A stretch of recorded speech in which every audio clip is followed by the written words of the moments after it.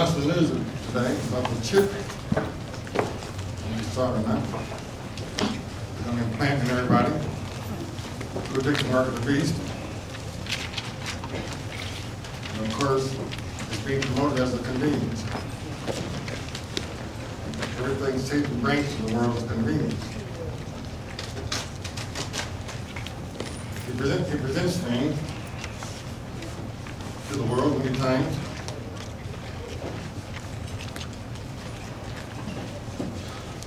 as a necessary convenience.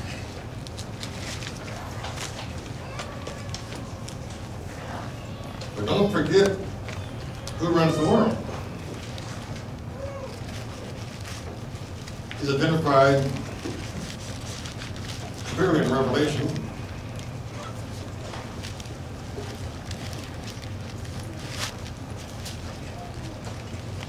Chapter 12.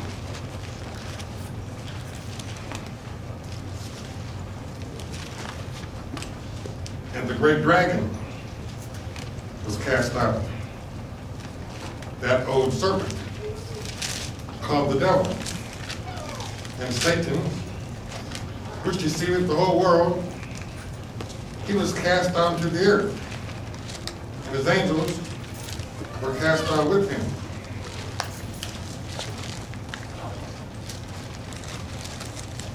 Verse 12, therefore rejoice, you heavens, and ye that dwell in them. Woe to the inhabitants of the earth and of the sea, for the devil is come down unto you, having great wrath, because he knoweth that he hath but a short time.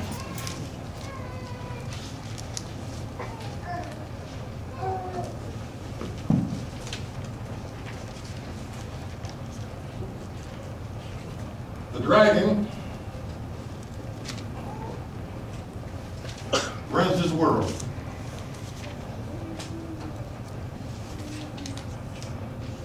Being a dragon, it's funny how many movies they have now these days, dragons in them. Like the dragon got revived in the last days. And everyone I've seen so far, the dragon is awesome. The dragon may start like this. Before it's over, he's going to breathe fire and tell you what you must do. Just listen. So while it's time, and while you stay up time, you take your options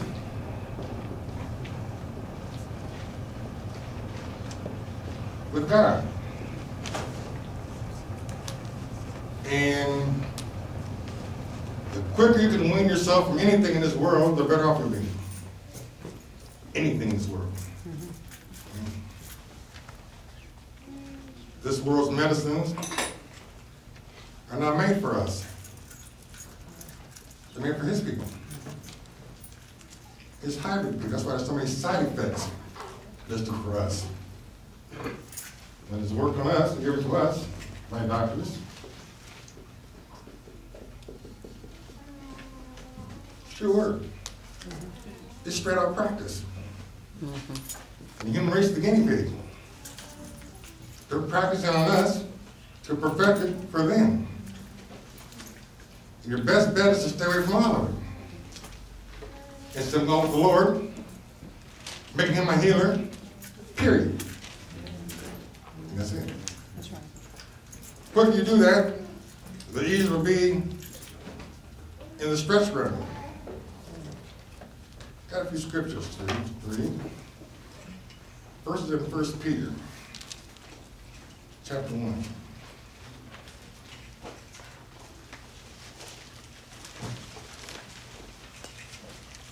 I can see why Jesus gave the keys to the kingdom to Peter.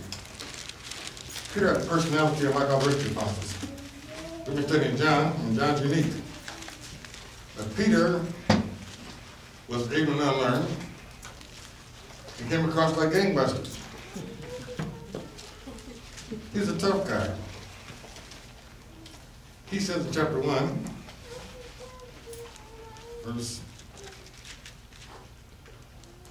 starting verse 5, who are kept by the power of God through faith unto salvation, ready to be revealed in the last time. That was the expression again.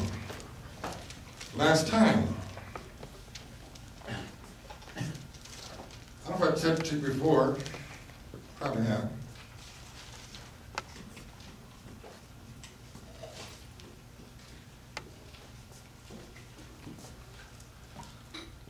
But all the stories and the adventures in the Old Testament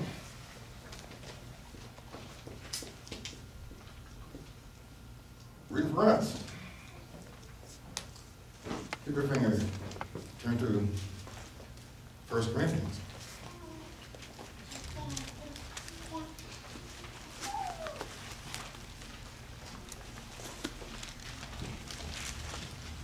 Chapter 10.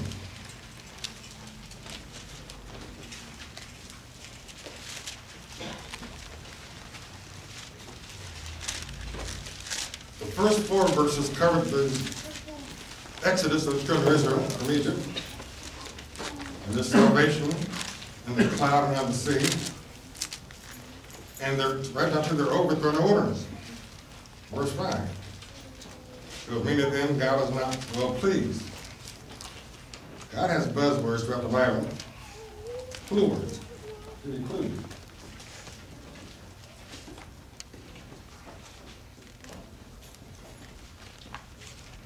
Well pleased.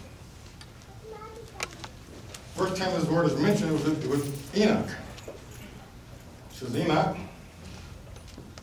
lived 365 years, and he was not. So for God took him. He's the first one to be raptured. He's the type of the rapture. It says, but he had this testimony before God took him, that he pleased God. Then in Hebrews chapter 11, it says, without faith is what? Impossible to please God.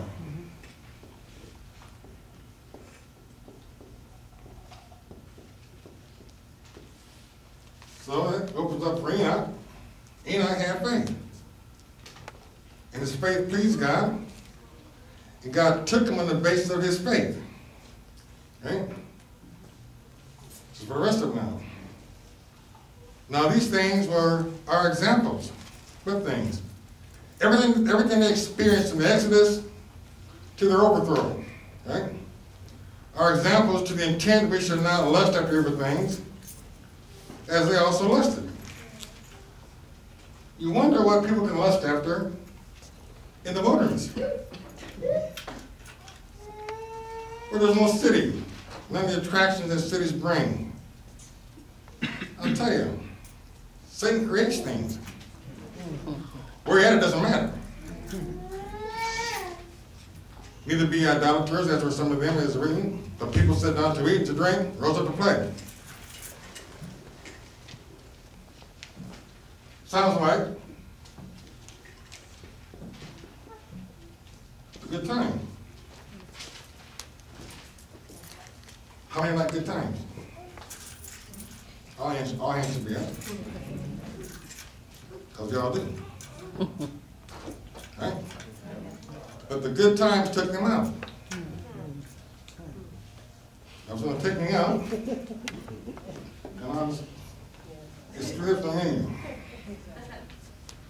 If they come along accidentally, cool. If they don't, I'm not going to go looking for them. I try to create them, because they're not on the menu.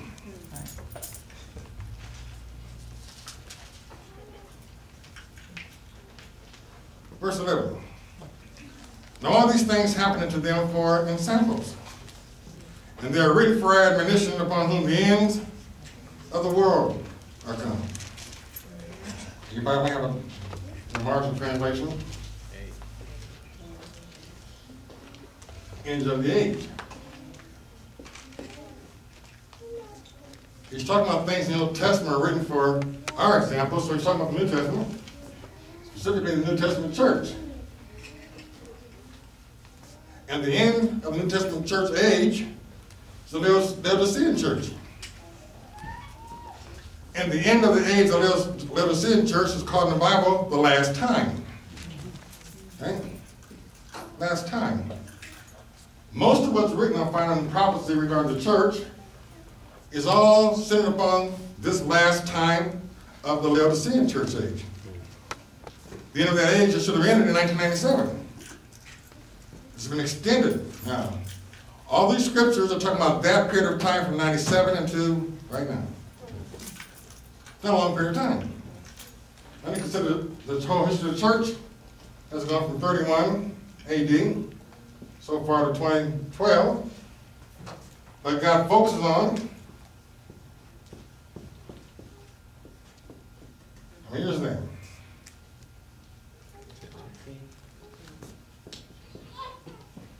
15 years is a drop in the bucket compared to. But the things he's writing to us, though, involve that 15-year period. It's not going to go much longer at all. Trust me. Too many things are coming up. If nothing else, it's going to make 2013 an interesting year. For sure. So it's all written to save this last church age. Got everything written before us, for us. So there's no reason why we shouldn't make it. Follow me? I'll go back to Peter again. Who are kept by the power of God through faith unto salvation, ready to be revealed in the last time, wherein you greatly rejoice, though now for a season, if need be. You are in heaviness through manifold temptations. Catch the phrase, if need be. That tells me it need not be. Well, how do you make it need not be? You take the advice of Jesus to the Laodicean church, and he said, I count you to buy gold of me. Buy the gold, and this need not be. You know what I'm saying? It's easier, they say in the world, drinkers, pick your own poison. It's a little better to get drunk, really easy to get drunk, more pleasure to get drunk on your own stuff. On the drink you like. Now somebody's buying the drink, so they're bringing a certain body, I like that, you know, so you go along with it. It's better to go through a trial if you buy it and ask him for it, as opposed to him giving you one because you need be. Most things should say get prayed up. Let's change the expression. You need to get trialed up. Time to get trialed up. And this is the trial period. I've said many times to you, it hasn't changed any.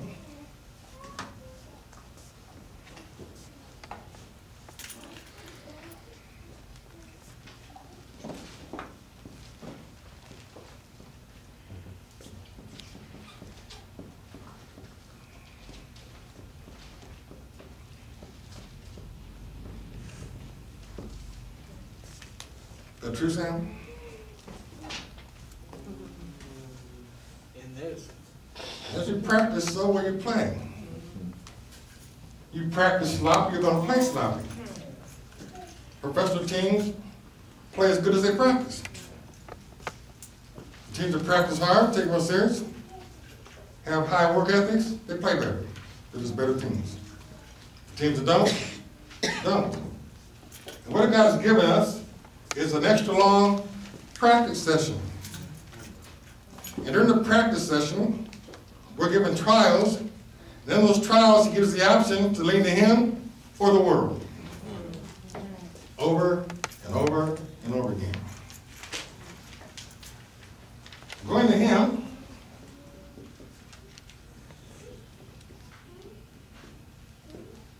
by faith. Going to the world is a choice. Seemingly quick results. more in line with what we desire.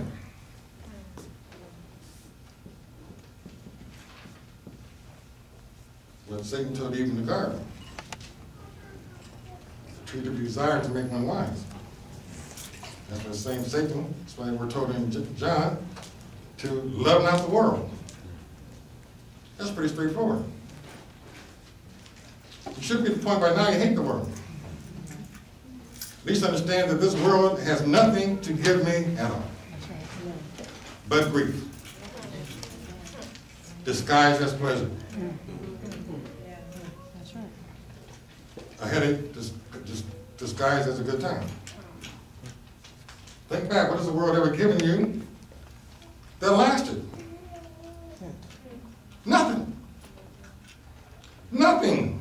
Even the thing it manufactures, you buy, nothing lasts. She says this world, the fashion of this world passes away. But Satan, being a fan of man, he's going to keep on offering up. Lust of the eye, lust of the flesh, pride of life, that's what he does. And he's good at it. And our trial is to say no to all of them. To understand how he uses them, how he presents them, and be able to use them in a reserved manner, but not immerse yourself in them. Constantly keep in mind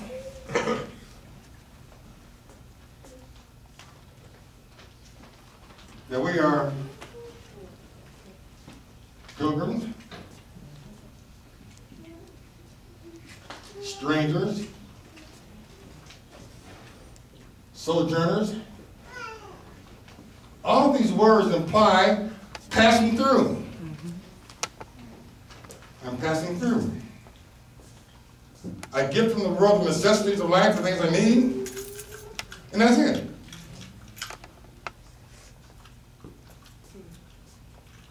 I'm not going to keep going to the same store to get more and more and more of what I already have. I go to stores of the world to get what I need from the world and move on. I should not be the world's best customer in anything. That's right. Amen. Amen. That's right. Passing through. I think I used illustrations many times about going to 7-Eleven and the nationality that works in most 7-Elevens. They have their turbans on and they're dressed, and they don't eat the 7-Eleven food. They have their own food. You know, they talk in their own language when, you know, sometimes when you're in the store, which I think is kind of rude, but they do that. Why? Pilgrims, strangers, sojourners. They may be U.S. citizens, but they ain't trying to blend in. We can take an example from that, in that we shouldn't be trying to blend in. We should stick like a sore thumb in this world. I imagine Jesus stuck, you know, he stood out. He was different. And those who followed him stood out. That's why they're always being accused by the Pharisees and the Sadducees. Why do you and your disciples do this and so on and so on and so forth all the time? That only happens when you are walking with him and you're going to stand out and you're going to bear his reproach. That's that scripture the Lord gave to us Easter. You follow him. And following him, there's a stigma with it. And we try to avoid the stigma, which is a trial. Back to Peter again. That the trial of your faith, being much more precious than of gold that perisheth. Well, most folks are after the gold, let's face it. It's not the gold, the good life. Right? We all want it. But we have to realize it's not down here. At all. The good life is over there. And he has abundance of it. But down here it's not going to be a good life. If in this world only we have hope in Christ Jesus, we are of all men most miserable. Why? Because Christianity on this side of the cross is a losing situation. You lose. We should expect it. You come up short, you should get the wrong deal most of the time, because you're in the world. But what keeps you driving with all the bad things going against you is where you're going. The wilderness was no fun. Nobody wanted to stay in the wilderness. But they didn't let the wilderness prepare them for Canaan. They try to take the wilderness and eat and drink and rise up to play and have a party in the wilderness, and this ain't that way. It's the wilderness. It's rough here. It's tough. That's what the Bible says, endure hardness as a good soldier. Why? Because that's the guy's passing out, hardness. And expects you to make a choice for him through all of it. Without a second thought. It's like this should be automatic, first, and only option.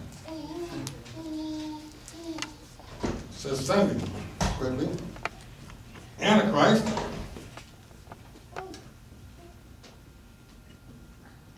is a substitute deliverer.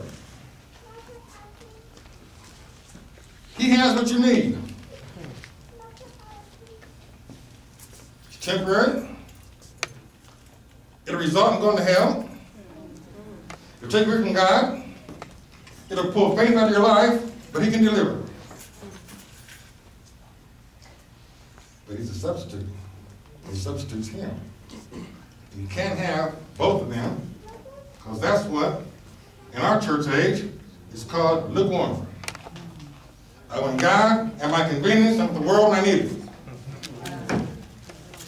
It ain't gonna work. It's not gonna work. You probably have all your eggs in one basket and put your trust and hope in him and go with it. Which the way God has been talking to us, in understanding who Jesus is, there should be no other choice. It should be firmly fixed in our minds that he's it. He's got all the solutions.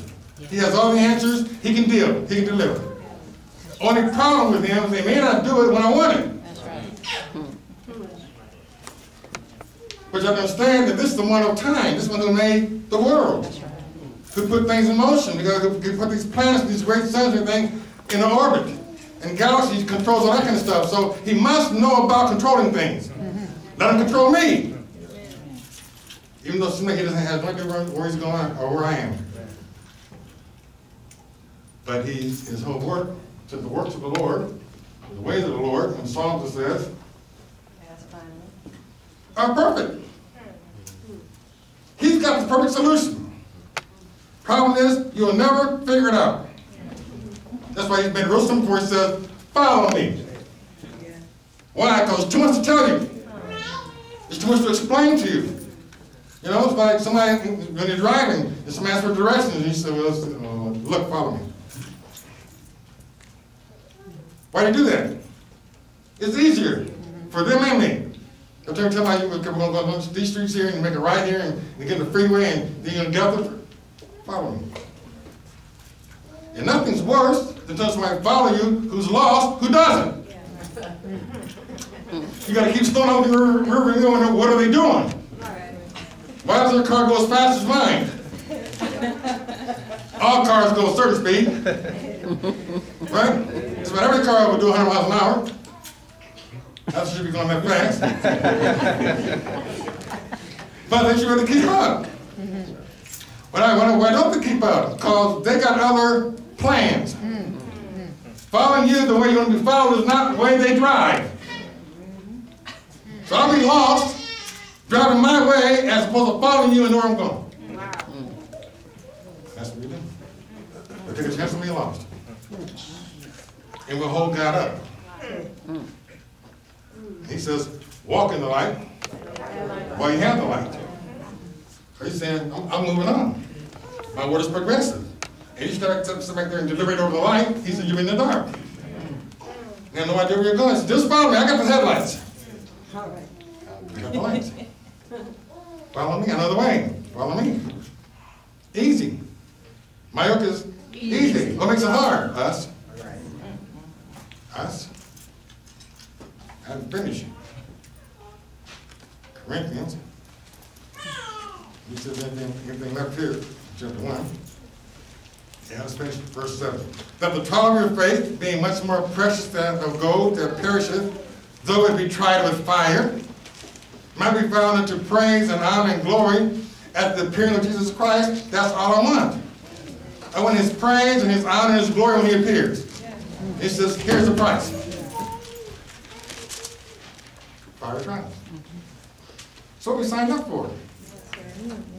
Anything other than that is that. And you already talked about that one. He said, I'm going to speak out of my mouth. Minister said to me, Lord, Lord, so on and so forth. He said, I'm going to speak out of my mouth. Because I told you, it's all me or nothing. The scripture said, any man that hateth not his mother, father, sister, brother, so on and so forth. Some commentators say it doesn't mean to hate other people, your sister and brother, whatever. It means to love them less than him. He wants it all. I want you to love me more than your mother, than your father, than your baby, than your friends, all of them, and your own self. Amen. Or he said, or you can't be my disciple. That's his demand. And that's how I'm going to shape this church out. And you can say, I said it before, he can delay his coming long enough for us to be lost. Everybody starts saying, where's the promise of his coming? Here we go, get another rapture thing coming up.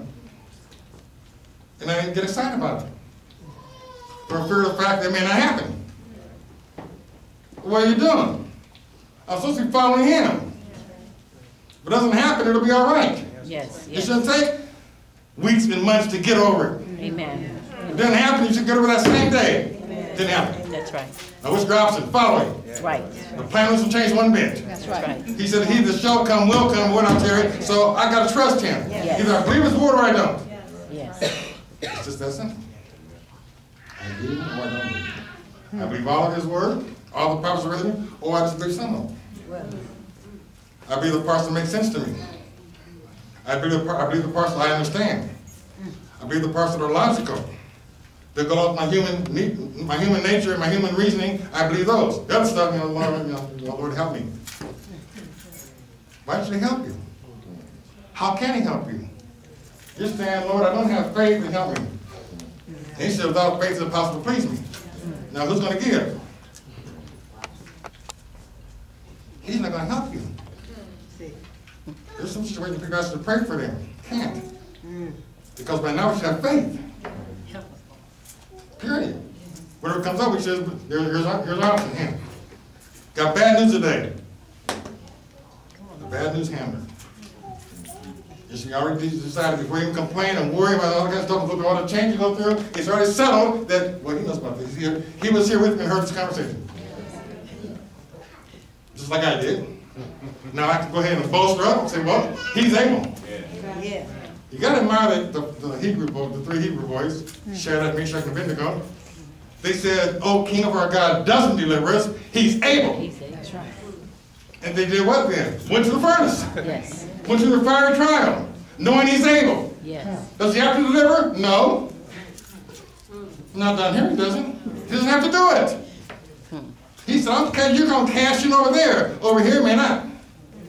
Now, what are you going to do? Follow me? Give it, oh Lord, it's like this has been a long time, and so what? Yeah.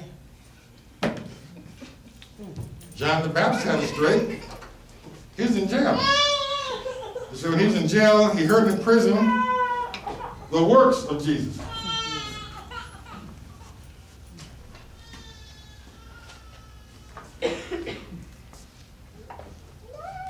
You know what?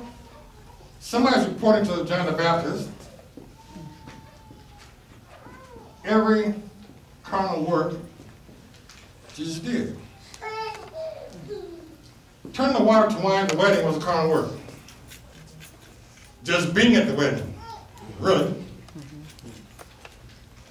He was accused of being a wine bibber and a friend of publicans and sinners.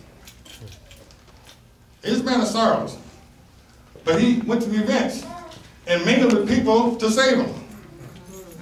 And what got back to John the Baptist was all the negative things. But God gave John the credit. John said, "Art thou he that should come, or do we look for another?" He didn't lose his faith. He doubted, but the point about it is that I'm not going to give up. You're the Messiah or not? You know the rest of the story. Jesus told the guys who came asking their questions, says, "Follow me." It's in that same hour, he cured many of their sicknesses. He opened the blind eyes. He made the lame walk, so forth. And he says, "Now go back and tell John the things you saw and heard. And blessed is he whosoever is not offended in me." He can offend you if he wants to. He's been real kind to us. Yes. But you know, he's God. He has the right to call the shots. But if you give yourself to him, then he owns you. It's just that simple. And he tells you what to do. But the thing about it is that he has all the solutions. He's a fix-it man. He says, cast your cares upon me, for your care is my constant concern. I like that. The song, the word of that song, oh, what needless, oh, what pain we often suffer, something like that, oh, what needless pain we bear, all because you do not carry everything to him in prayer. You get the bad news, take it to him. You take it to him before you even leave where you get the bad news from. So, okay, Lord, here we go. Here we go. And know that when you say, here we go, it is at that point, right then, okay. Because he's God. Amen. He can do anything. Why doesn't he do anything right now? Because he's trying to take your faith and make it acceptable. It's not about him. It's about you. He don't need faith. So Jesus' first goer of faith. He's accomplished it. By faith, it says the worlds are framed. God spoke it way back then. He's got the faith. Now it's for you. So what does he do? Sometimes he holds up on it. Why? I need this right now, Lord. He says, I know. Probably smiling to himself, saying, you have no idea what right now is. And we're done. We're done. It's like your kids sometimes. They come to you with school supplies. You know? We'll have to have this tomorrow. Or I can't go to school. I don't know what teacher told you that. But you're not going to have it tomorrow, and you will be in school. You might mean that? You're not going to have your full gym outfit tomorrow. I'll go talk to the teacher. My mother did. She said, what his name was, she said, my children, I got 4 children. And everybody can't have the gym shoes at one time. But they will have it. Meantime, they want to complain their socks. It's okay. As long as we're on everything, he's a way maker. Yes. Take it to him. Yes. We're his children. Let him work it out. That's right. It's his problem. If you get a problem, it's not yours, it's his. You can make it yours, but let it be his. That's what he wants it to be. I want to help God. I'm going to carry with him. Well, go ahead. Just don't call me. You guys got to work, y'all got a deal? Carry on. And you carry on.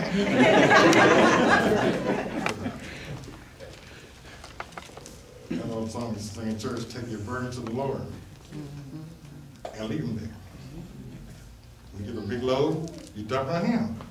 When you dump on him, forget about him. You don't dump on him and just keep on worrying. You give it to him. It's not yours anymore. You gave it away. And here, you take this. And he will. He's waiting for you to do that. He's waiting for you to do it and waiting for you to trust him completely. So okay, I'll take it. Then he takes it and makes it look like it, makes him think that he's not taking it. Once you give it to him, he's taking it. It's his. But he'll make you, he'll put you through some changes. You come back and say, wait a minute, Lord. So you start working on things. I did. Plan B, C, and D. Because he ain't come through yet. This master of time is late. For me. He's not aware of what I'm going through. Maybe I didn't explain it to him carefully. Maybe I left out some details that he should know about in the situation. He knew about it before you got the news. He created it. He knew about your physical condition and the doctor before you heard it. Why? Because he put it in action. He said, I'm going to have a doctor available for him to go to and see who they're going to trust. And how are they going to come out of it? They're going to come out of it, walking up like that, or they're going to come out of it, oh no!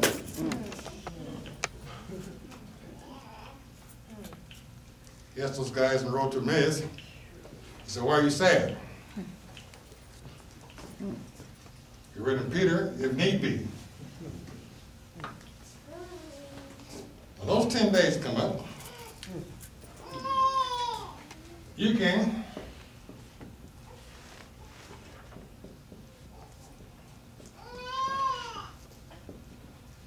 Option 1. Why do you mind?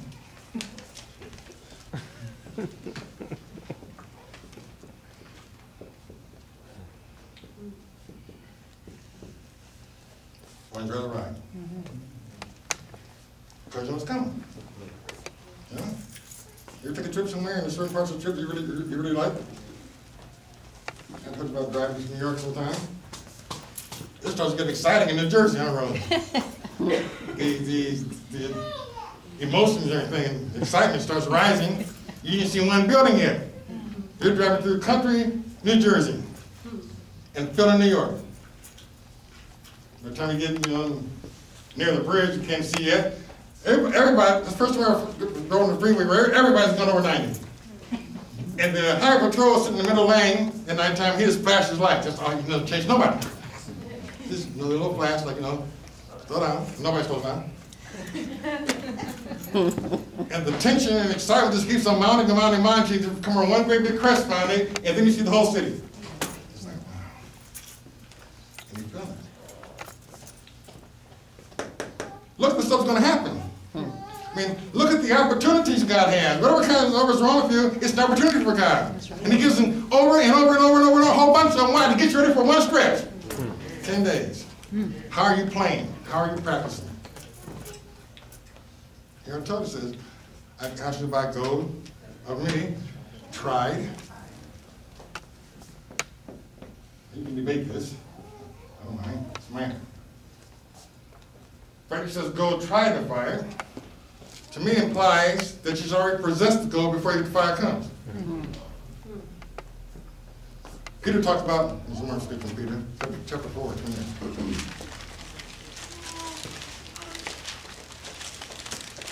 verse 12. Beloved, think it not strange concerning the fiery trial which is to try you, as though some strange thing happened unto you, but rejoice inasmuch as you are partakers of Christ's sufferings.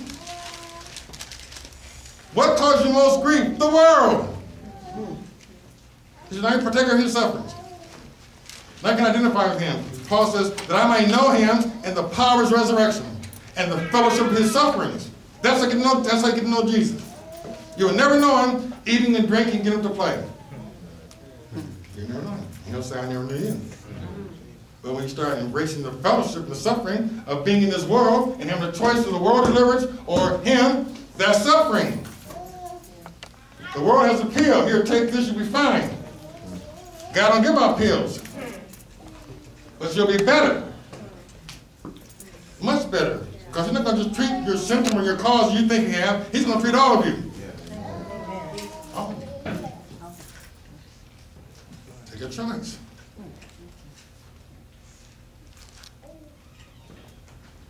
Rejoice in as much as you are partakers of Christ's sufferings, that when his glory shall be revealed, ye may be glad also with exceeding joy. I don't want to meet Jesus afraid. I don't want the next day to come for me and I'm fearful. I don't want to face a 10-day trial and not thinking I may not make it. Because I haven't made it to the trial yet. I don't come to that point and say, man, I'm going through. Why? Because I've been going through. Right. It's no new thing. Each trial takes you to another level of faith. But at that point, you're at top level. You're at the top of your faith game. In fact, you open something comes down that will require faith, and you sit back and say, okay, I got this one, Lord. I mean, to me, the biggest riddle God ever threw my way was Habakkuk 2. He that shall come will come, will not tarry. Though tarry, wait for it. That was more double talk and riddle. And said, how's God going to explain this? How long taking to explain that? Years. But I was excited. I can't wait. So he's got to unravel this mystery. You told me last night, so remember the mystery I gave him back? I said, yeah. So well, life's going to be full of a whole lot more of them, but I will unsolve the riddle. Follow me. Thank you, Lord. Follow me.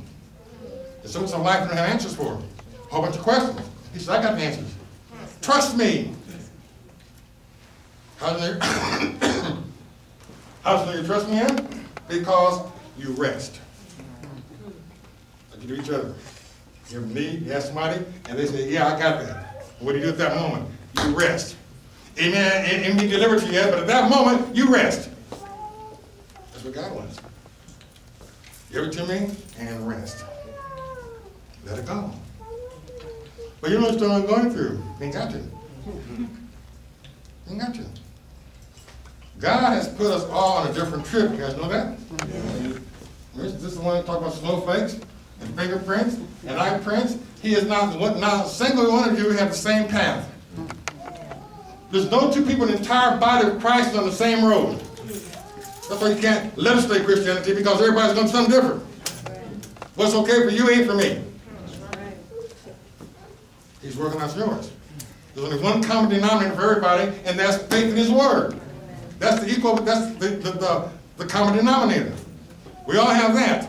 But the other part is different. I can't give you a solution anytime, because I'm out there. I don't know about my own. But I've learned to trust His Word, and He's got to work it out. That I know. Why? Because it's happened too many times. And it never happened until I put all my trust in Him and said, okay, you got this. You always have to have a don't care attitude. You know, I don't care if it floods or not. My mother said, I don't care if school keeps or not. I know what that means. Yeah?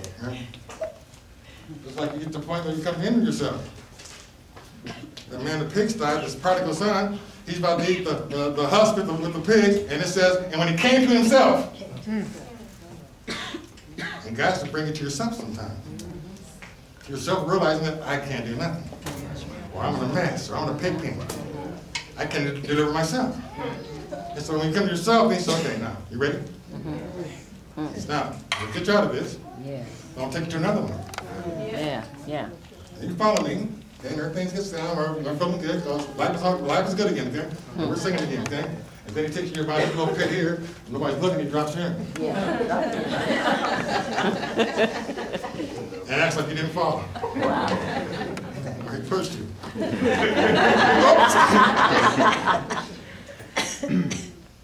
He started doing the same thing all over again. That's what Israel did. Every time he took them to an adventure, they bellyached. They cried to the Lord, is the Lord among us or not? Every time. And he said, they saw my works and never saw my ways. Didn't know where I was. Until they got into trouble. And he cried to me and I got out of trouble.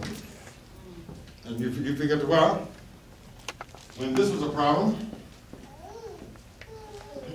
and he opened it, I'd have been good to go with God from then on. I'll tell you the truth. I figure I would have been.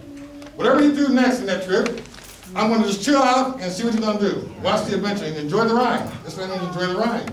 You know, I mean, what would it have been like to watch the Red Sea open up? They just look at us walk through.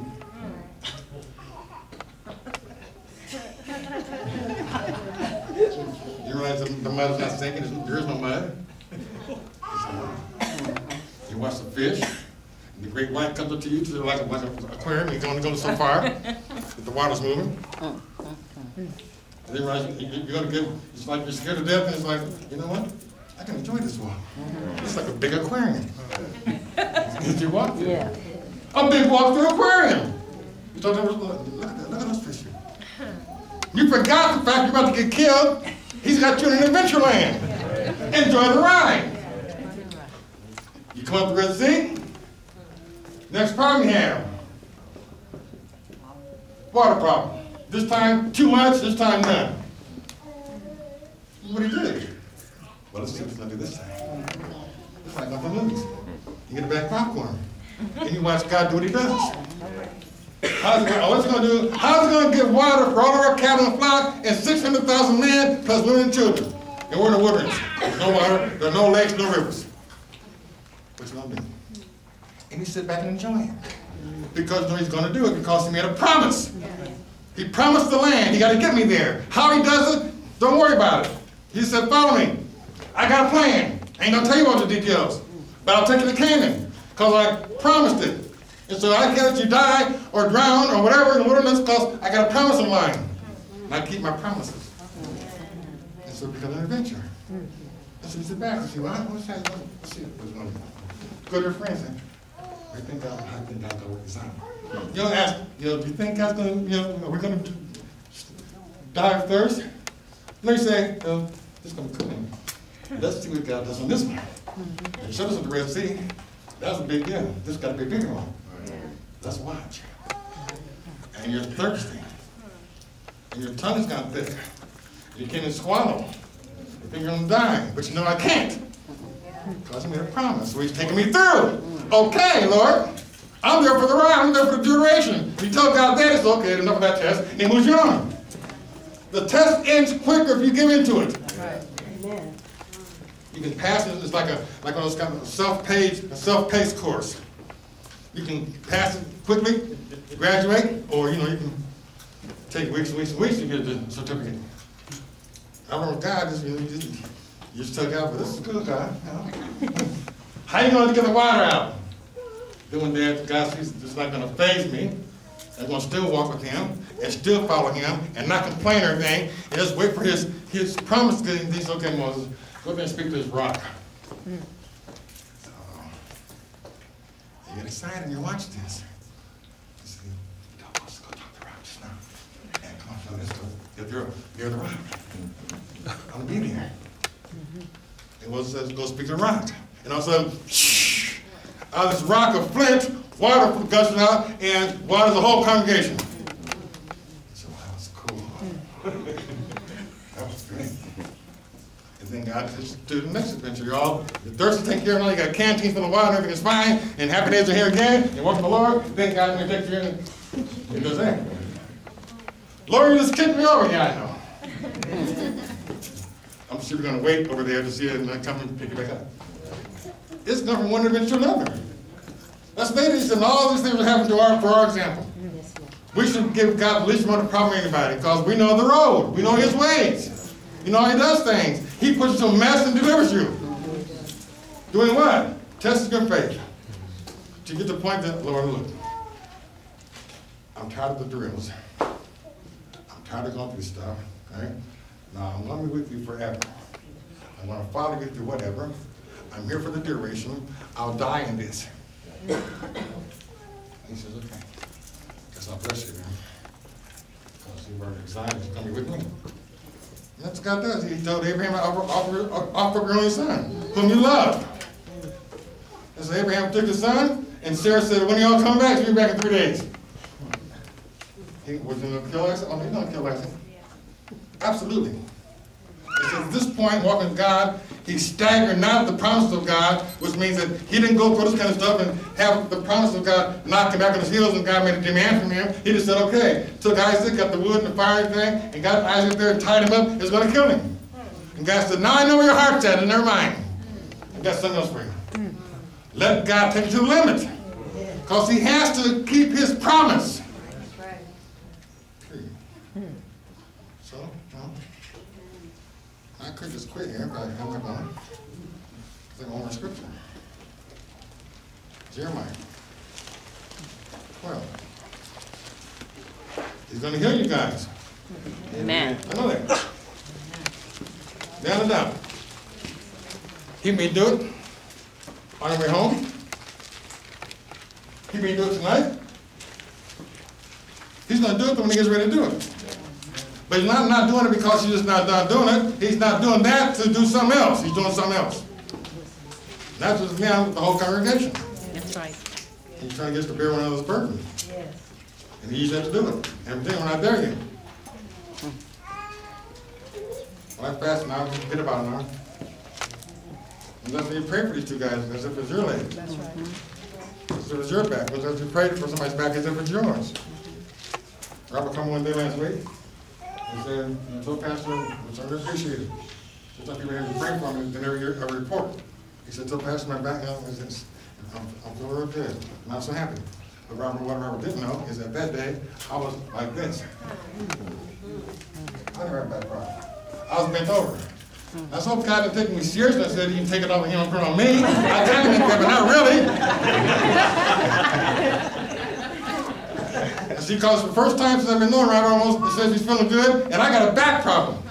This is not good. I told God, it's not going to look it on your resume. I got to preach tomorrow. At least I know. Just being preaching today. Okay. Jeremiah 12. Keep praying. Amen.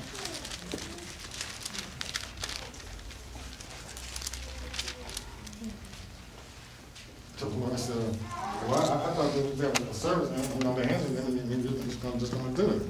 He said, I'll tell you that. I said, no, but wouldn't that be good, maybe good? He said, for you, maybe. He said, that's not my plan. I said, okay. He said, well, all right then. All right now, Rose. All right. Well, verse 5. If thou run with the footmen, and they have wearied thee, then how canst thou contend with horses? And if in the land of peace, wherein thou trustest, they weary thee, then how wilt thou do in the swelling of Jordan? He said, right now, we're not even running the footmen yet. Right now, he's just prepared us to run.